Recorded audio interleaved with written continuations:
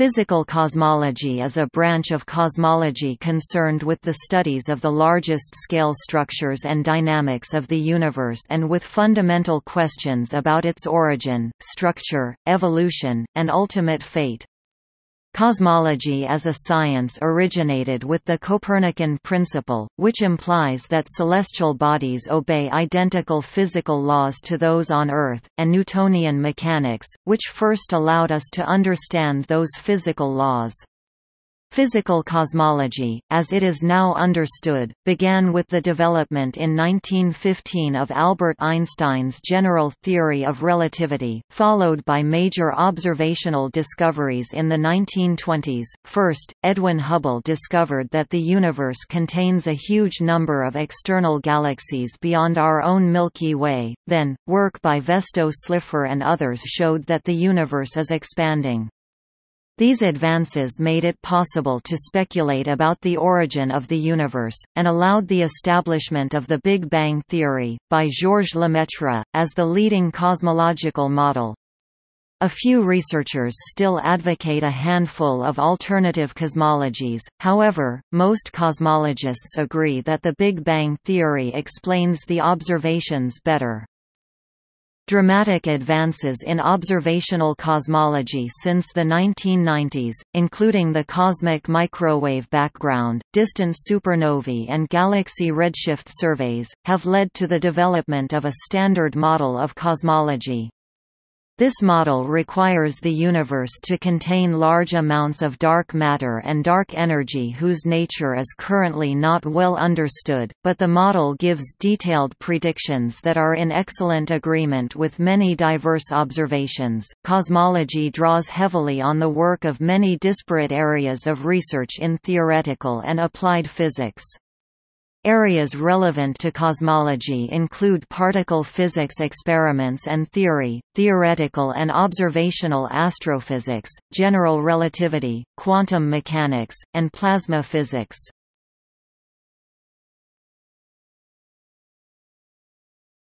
Topic: Subject history. Modern cosmology developed along tandem tracks of theory and observation. In 1916, Albert Einstein published his theory of general relativity, which provided a unified description of gravity as a geometric property of space and time. At the time, Einstein believed in a static universe, but found that his original formulation of the theory did not permit it. This is because masses distributed throughout the universe gravitationally attract, and move toward each other over time. However, he realized that his equations permitted the introduction of a constant term which could counteract the attractive force of gravity on the cosmic scale. Einstein published his first paper on relativistic cosmology in 1917, in which he added this cosmological constant to his field equations in order to force them to model a static universe. The Einstein model describes a static universe. Space is finite and unbounded, analogous to the surface of a sphere, which has a finite area but no edges. However, this so-called Einstein model is unstable to small perturbations. It will eventually start to expand or contract. It was later realized that Einstein's model was just one of a larger set of possibilities, all of which were consistent with general relativity and the cosmological principle. The cosmological solutions of general relativity were found by Alexander Friedmann in the early 1920s. His equations describe the Friedmann-Lemaitre-Robertson-Walker universe, which may expand or contract, and whose geometry may be open, flat, or closed. In the 1910s, Vesto Slipher and later Carl Wilhelm Wirtz interpreted the red shift of spiral nebulae as a Doppler shift that indicated they were receding from Earth. However, it is difficult to determine the distance to astronomical objects.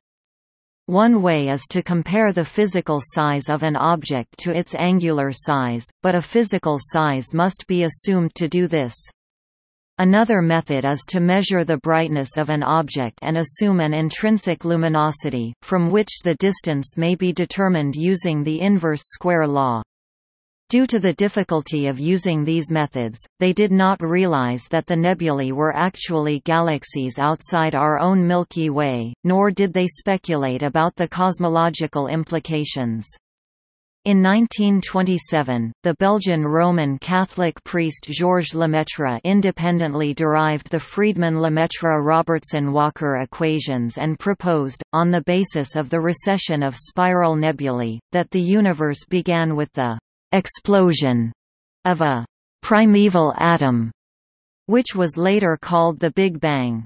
In 1929, Edwin Hubble provided an observational basis for Lemaitre's theory. Hubble showed that the spiral nebulae were galaxies by determining their distances using measurements of the brightness of Cepheid variable stars. He discovered a relationship between the redshift of a galaxy and its distance. He interpreted this as evidence that the galaxies are receding from Earth in every direction at speeds proportional to their distance. This fact is now known as Hubble's law, though the numerical factor Hubble found relating recessional velocity and distance was off by a factor of 10, due to not knowing about the types of Cepheid variables.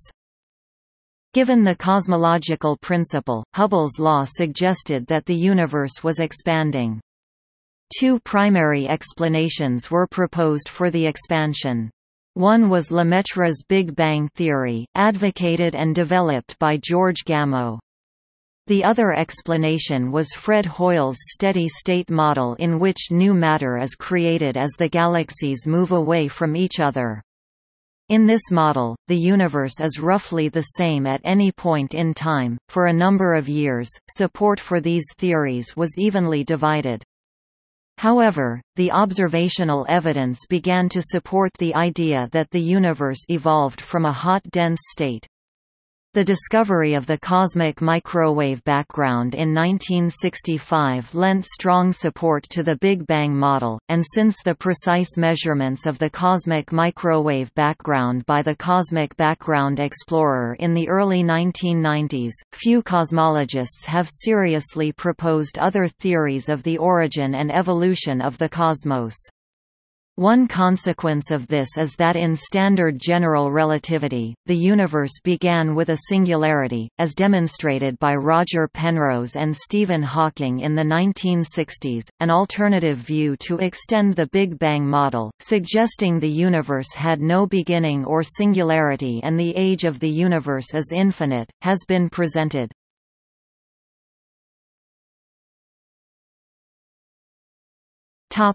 Energy of the cosmos. The lightest chemical elements, primarily hydrogen and helium, were created during the Big Bang through the process of nucleosynthesis. In a sequence of stellar nucleosynthesis reactions, smaller atomic nuclei are then combined into larger atomic nuclei, ultimately forming stable iron group elements such as iron and nickel, which have the highest nuclear binding energies. The net process results in a later energy release, meaning subsequent to the Big Bang.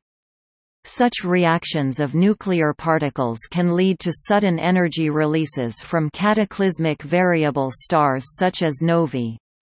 Gravitational collapse of matter into black holes also powers the most energetic processes, generally seen in the nuclear regions of galaxies, forming quasars and active galaxies. Cosmologists cannot explain all cosmic phenomena exactly, such as those related to the accelerating expansion of the universe, using conventional forms of energy. Instead, cosmologists propose a new form of energy called dark energy that permeates all space. One hypothesis is that dark energy is just the vacuum energy, a component of empty space that is associated with the virtual particles that exist due to the uncertainty principle. There is no clear way to define the total energy in the universe using the most widely accepted theory of gravity, general relativity. Therefore, it remains controversial whether the total energy is conserved in an expanding universe. For instance, each photon that travels through intergalactic space loses energy due to the redshift effect.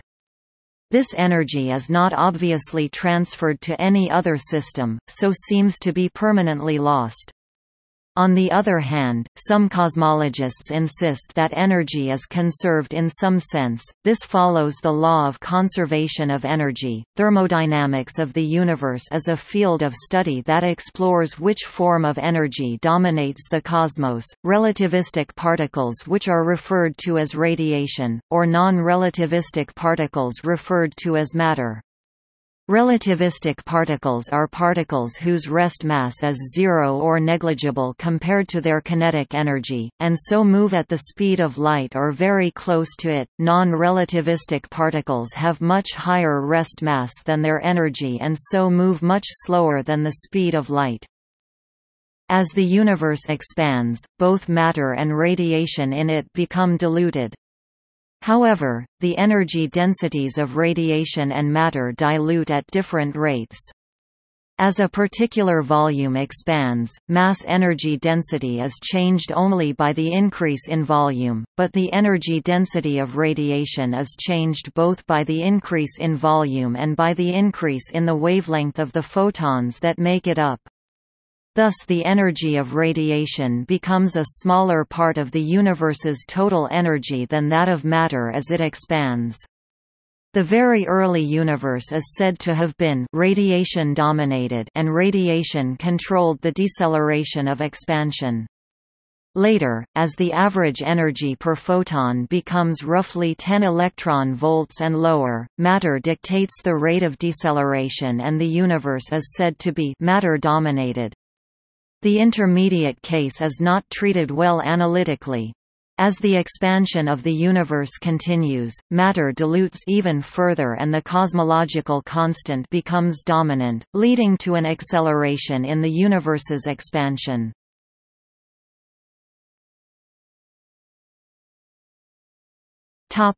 History of the universe. The history of the universe is a central issue in cosmology. The history of the universe is divided into different periods called epochs, according to the dominant forces and processes in each period. The standard cosmological model is known as the lambda-CDM model.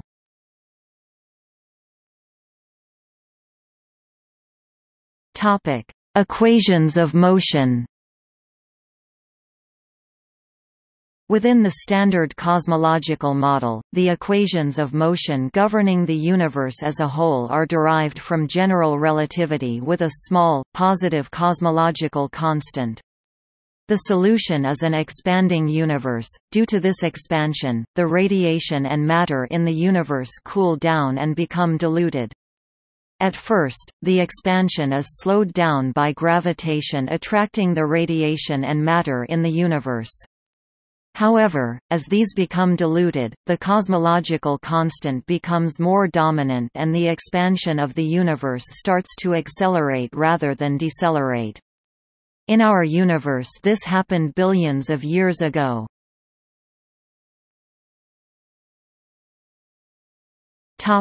Particle physics in cosmology.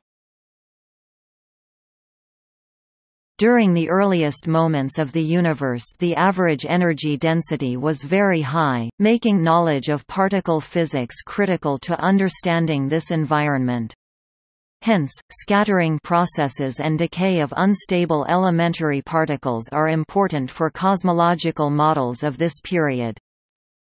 As a rule of thumb, a scattering or a decay process is cosmologically important in a certain epoch if the time scale describing that process is smaller than, or comparable to, the time scale of the expansion of the universe.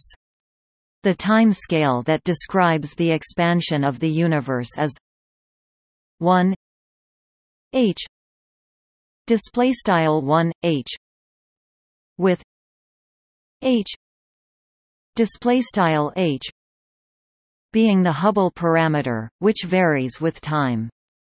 The expansion timescale 1 h display style 1 h is roughly equal to the age of the universe at each point in time.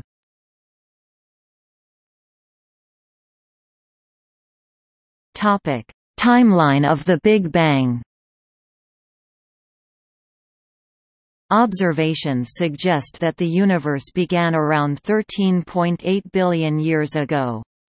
Since then, the evolution of the universe has passed through three phases. The very early universe, which is still poorly understood, was the split second in which the universe was so hot that particles had energies higher than those currently accessible in particle accelerators on Earth. Therefore, while the basic features of this epoch have been worked out in the Big Bang theory, the details are largely based on educated guesses. Following this, in the early universe, the evolution of the universe proceeded according to known high-energy physics. This is when the first protons, electrons and neutrons formed, then nuclei and finally atoms. With the formation of neutral hydrogen, the cosmic microwave background was emitted. Finally, the epoch of structure formation began, when matter started to aggregate into the first stars and quasars, and ultimately galaxies. Clusters of galaxies and superclusters formed. The future of the universe is not yet firmly known, but according to the lambda CDM model it will continue expanding forever.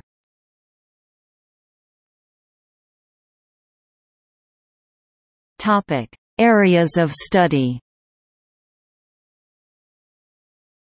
Below, some of the most active areas of inquiry in cosmology are described, in roughly chronological order.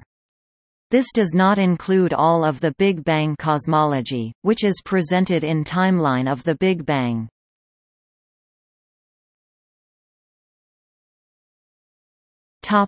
Very early universe. The early, hot universe appears to be well explained by the Big Bang from roughly 10⁻33 seconds onwards, but there are several problems. One is that there is no compelling reason, using current particle physics, for the universe to be flat, homogeneous, and isotropic. See the cosmological principle.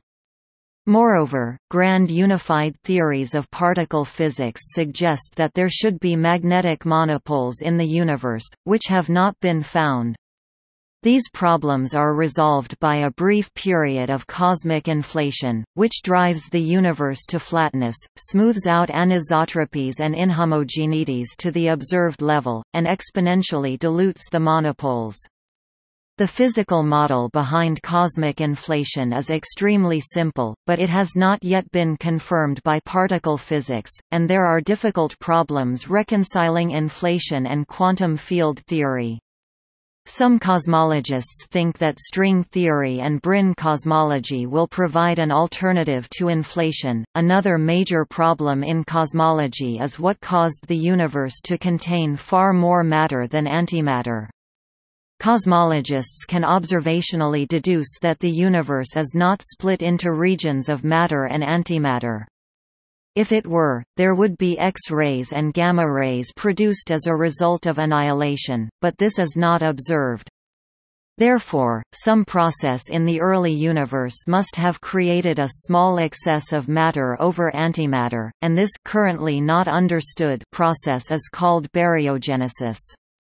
Three required conditions for baryogenesis were derived by Andrei Sakharov in 1967, and requires a violation of the particle physics symmetry, called CP symmetry, between matter and antimatter.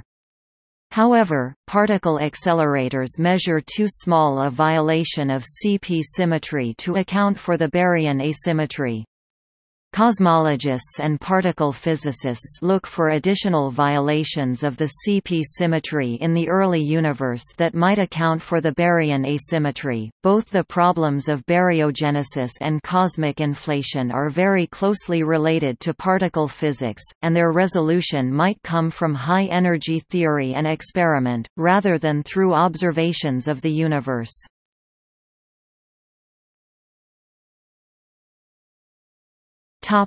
Big Bang theory. Big Bang nucleosynthesis is the theory of the formation of the elements in the early universe. It finished when the universe was about 3 minutes old and its temperature dropped below that at which nuclear fusion could occur. Big Bang nucleosynthesis had a brief period during which it could operate, so only the very lightest elements were produced. Starting from hydrogen ions protons, it principally produced deuterium, helium-4, and lithium. Other elements were produced in only trace abundances. The basic theory of nucleosynthesis was developed in 1948 by George Gamow, Ralph Asher Alpher, and Robert Herman. It was used for many years as a probe of physics at the time of the Big Bang, as the theory of Big Bang nucleosynthesis connects the abundances of primordial light elements with the features of the early universe. Specifically, it can be used to test the equivalence principle, to probe dark matter, and test neutrino physics. Some cosmologists have proposed that Big Bang nucleosynthesis suggests there is a fourth, sterile species of neutrino.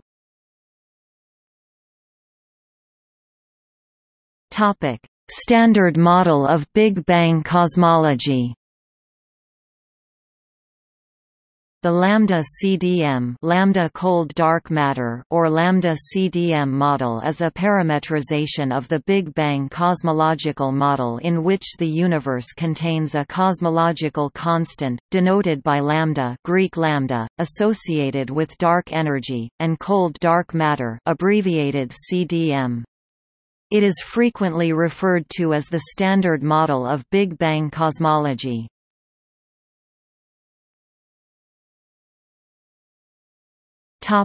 Cosmic microwave background.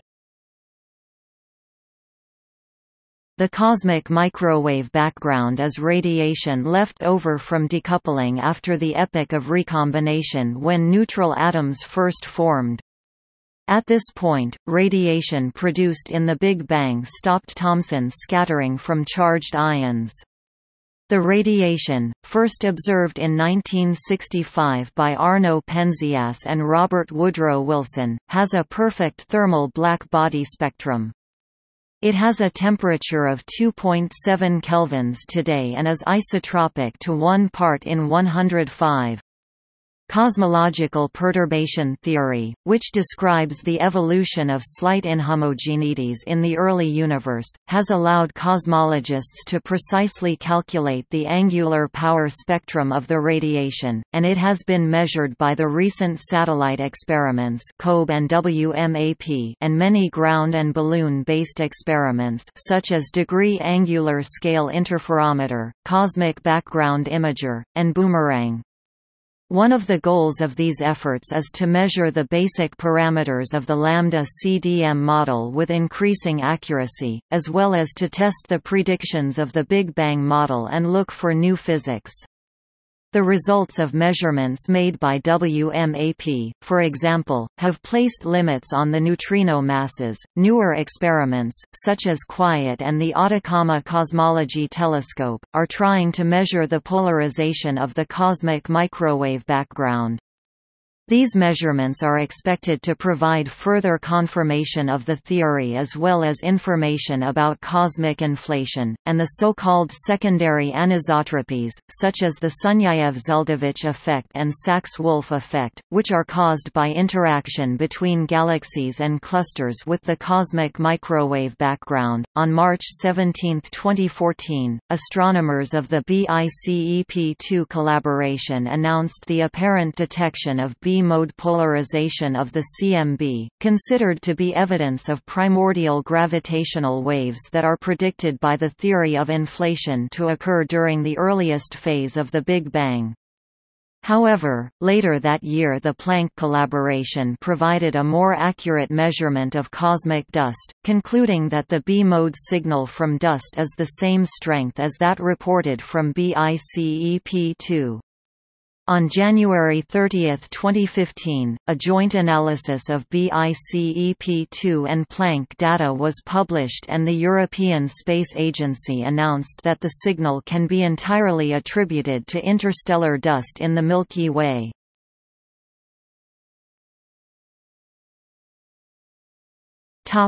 Formation and evolution of large-scale structure.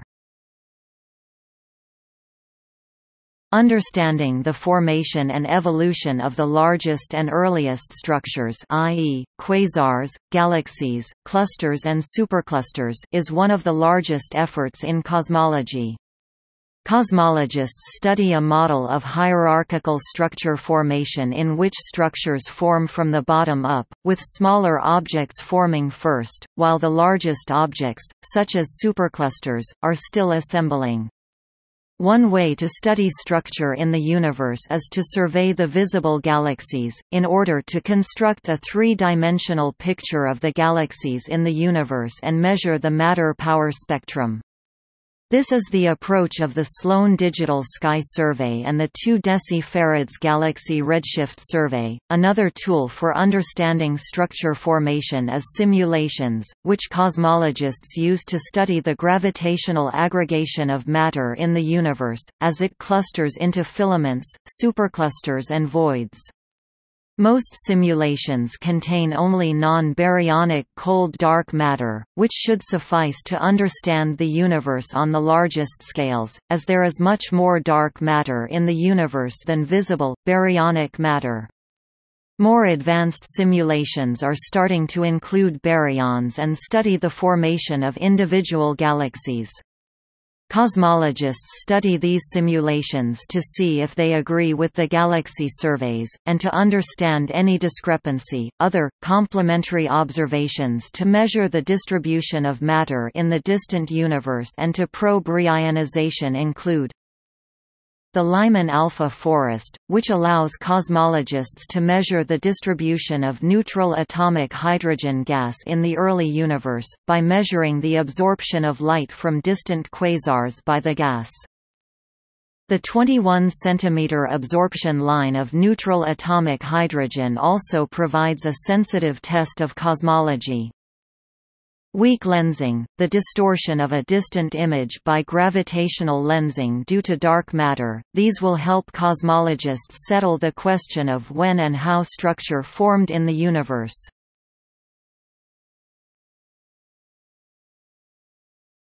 Topic: Dark matter.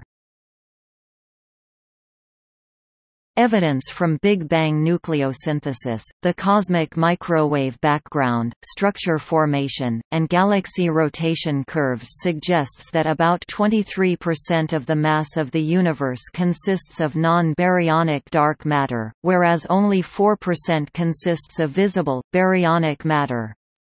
The gravitational effects of dark matter are well understood, as it behaves like a cold, non-radiative fluid that forms halos around galaxies. Dark matter has never been detected in the laboratory, and the particle physics nature of dark matter remains completely unknown. Without observational constraints, there are a number of candidates, such as a stable supersymmetric particle, a weakly interacting massive particle, a gravitationally interacting massive particle, an axion, and a massive compact halo object. Alternatives to the dark matter hypothesis include a modification of gravity at small accelerations or an effect from Brane cosmology.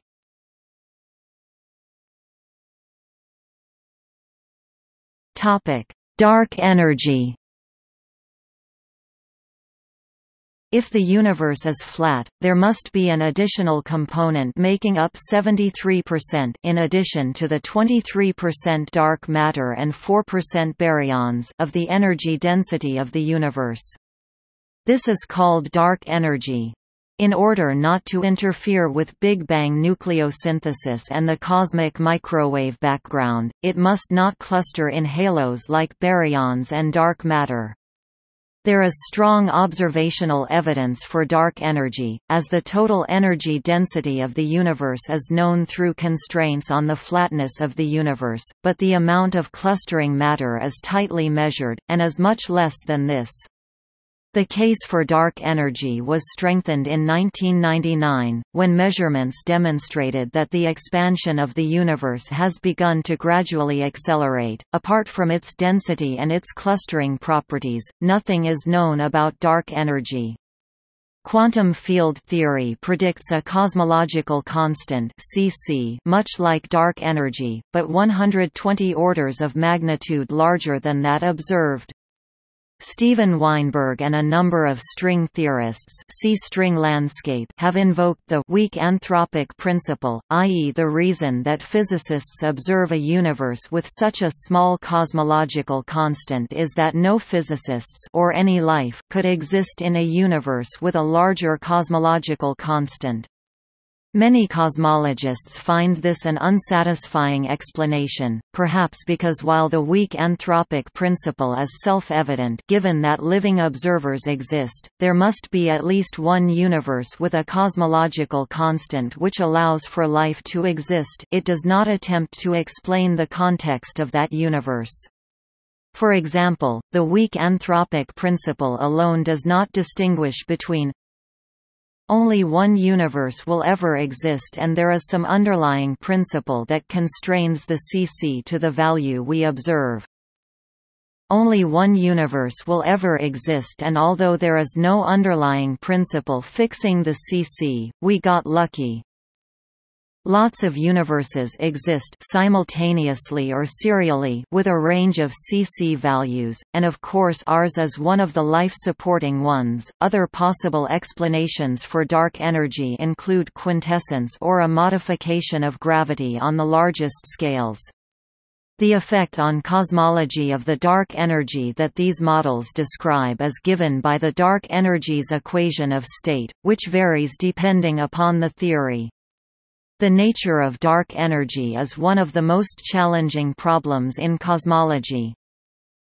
A better understanding of dark energy is likely to solve the problem of the ultimate fate of the universe. In the current cosmological epoch, the accelerated expansion due to dark energy is preventing structures larger than superclusters from forming. It is not known whether the acceleration will continue indefinitely, perhaps even increasing until a big rip, or whether it will eventually reverse, lead to a big freeze, or follow some other scenario.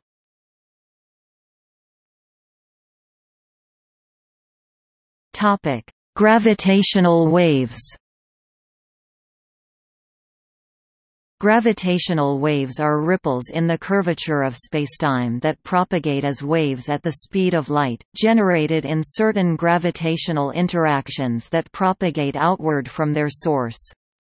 Gravitational wave astronomy is an emerging branch of observational astronomy which aims to use gravitational waves to collect observational data about sources of detectable gravitational waves such as binary star systems composed of white dwarfs, neutron stars, and black holes, and events such as supernovae, and the formation of the early universe shortly after the Big Bang. In 2016, the LIGO Scientific Collaboration and Virgo Collaboration teams announced that they had made the first observation of gravitational waves, originating from a pair of merging black holes using the advanced LIGO detectors. On June 15, 2016, a second detection of gravitational waves from coalescing black holes was announced. Besides LIGO, many other gravitational wave observatories detectors are under construction.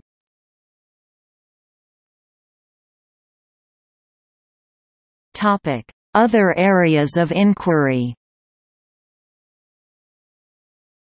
Cosmologists also study whether primordial black holes were formed in our universe, and what happened to them. Detection of cosmic rays with energies above the GZK cutoff, and whether it signals a failure of special relativity at high energies. The equivalence principle, whether or not Einstein's general theory of relativity is the correct theory of gravitation, and if the fundamental laws of physics are the same everywhere in the universe. The increasing complexity of universal structures, an example being the progressively greater energy rate density. See also